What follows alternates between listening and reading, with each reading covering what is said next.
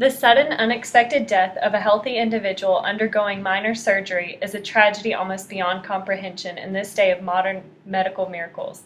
Yet this still happens to patients susceptible to malignant hyperthermia. We are Group 13 and will be presenting on malignant hyperthermia. As you can see, we have the following objectives.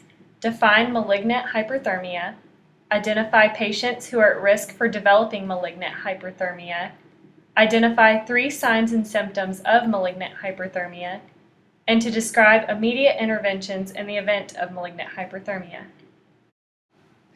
Malignant hyperthermia is a genetic disease that causes a fast rise in body temperature and severe muscle contractions when the affected person undergoes general anesthesia.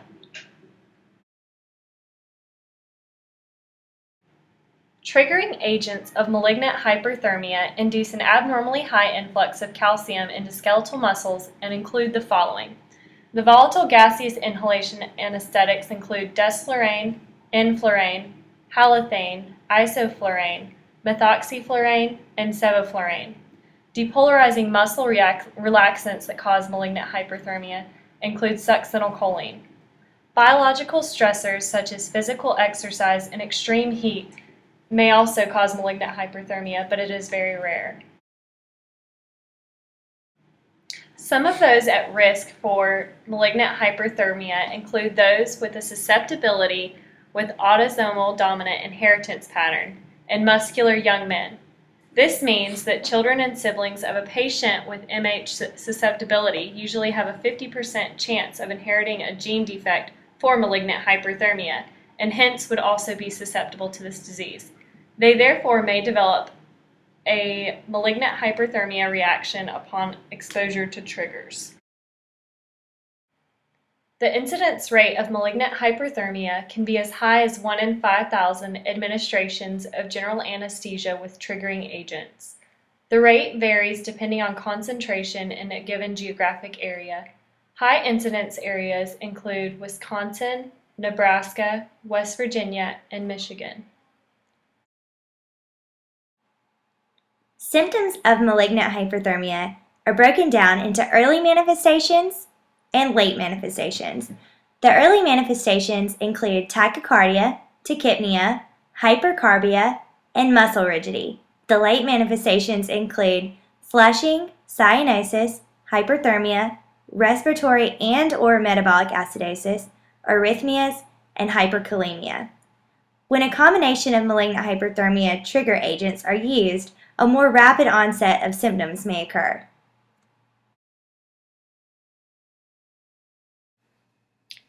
MH-susceptible persons have a mutation that results in the presence of abnormal proteins in the muscle cells of their body. Although normal in everyday life, when these patients are exposed to certain anesthetic agents, or in rare cases, when exposed to high environmental heat or strenuous exercise, it causes an abnormal release of calcium from the sarcoplasmic reticulum in the muscle cell, which results in a sustained muscle contraction and thus an abnormal increase in metabolism and heat production. The muscle cells eventually are depleted of adenosine triphosphate, or ATP, which is the source of cellular energy. This causes the muscle cell to die, releasing large amounts of potassium into the bloodstream, causing hyperkalemia. This is followed by ventricular arrhythmias. The muscle pigment myoglobin is also released from the muscle cells and may be toxic to the kidney. If a patient thinks they may be susceptible to malignant hyperthermia, there are several screening tests that can be done. Genetic testing is very specific, for they are looking for specific DNA mutations. This blood test is lower in cost and less invasive than the contracture test, but only detects about 30% of at-risk persons. The caffeine halothane contracture test is much more invasive than the genetic testing. A muscle tissue biopsy is exposed to halothane and caffeine to determine MH susceptibility. This test is expensive and inconvenient for the patient, but gives much more accurate results.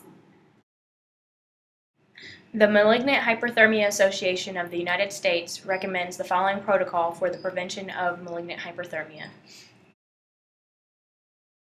Some preoperative questions that should be asked of any patient prior to undergoing an anesthetic procedure include personal history of reactions related to anesthesia, family history of malignant hyperthermia or complications related to anesthesia, personal history of dark or cola-colored urine following anesthesia, personal history of unexplained high fever following surgery, or personal history of a muscle disorder or weakness.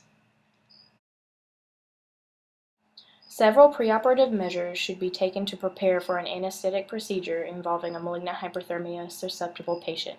These include the following: removing vaporizers and replacing gas hoses on anesthesia machines, using a new or disposable breathing circuit, obtaining a preoperative creatinine kinase and CBC from the patient, placing cooling blankets on the table for easy accessibility, and dantrolene prophylaxis treatment administered at 2.5 milligrams per kilogram, given IV 30 minutes prior to administering anesthesia.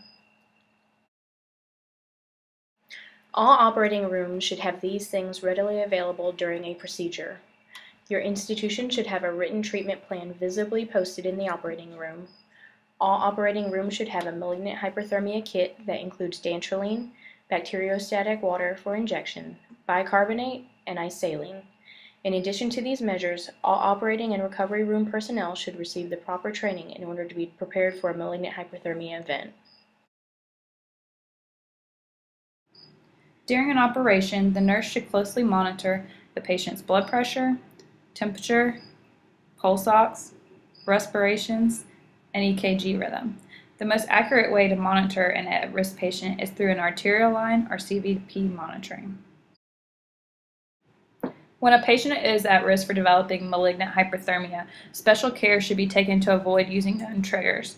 Listed on the slide are some examples of medications to avoid. Here you'll see a list of anesthetics and muscle relaxants that are safe alternatives to use for patients who are at risk for developing malignant hyperthermia.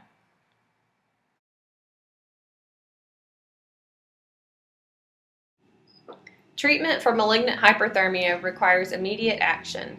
You should discontinue the use of inhaled anesthetics and succinylcholine. Dantrolene sodium, which is the gold standard for treating malignant hyperthermia, is a muscle relaxant that decreases contractions and the release of calcium from skeletal muscle, so it reverses the changes caused by malignant hyperthermia. It contains dantrolene sodium, mannitol, and sodium hydroxide. Dantrolene is a tissue irritant, so it should be administered through a freely flowing IV line to prevent thrombophlebitis. Avoid administering calcium channel blockers along with dantrolene, as the combination may cause life-threatening hyperkalemia and myocardial depression. You should administer oxygen to meet the higher metabolic needs of the body, and monitor labs including electrolytes, ABGs, blood sugar, and clotting times, specifically watching CK and potassium levels. A Foley catheter should be inserted in order to monitor myoglobin levels in the urine. You should administer IV fluids and diuretics in order to help maintain a urine output of 2 milliliters per kilogram per hour. This ensures cellular hydration and proper kidney function. For the fever, you should administer IV fluids, apply a hypothermia blanket to the patient's body.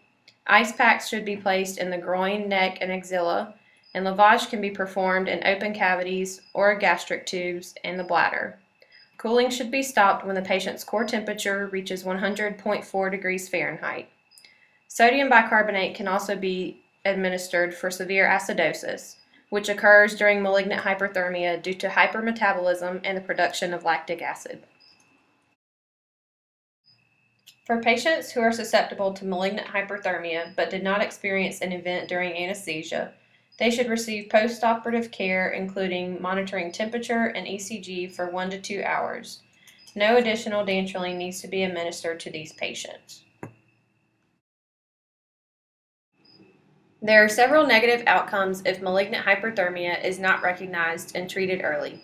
These include rhabdomyolysis, increased oxygen consumption by the body, cardiac arrest, kidney failure, problems with blood coagulation, internal hemorrhage, brain injury, liver failure, and death. In order to prevent these serious adverse effects, immediate intervention is vital. As nurses, it is our responsibility to identify signs and symptoms of malignant hyperthermia and be knowledgeable of protocols in order to decrease potential complications.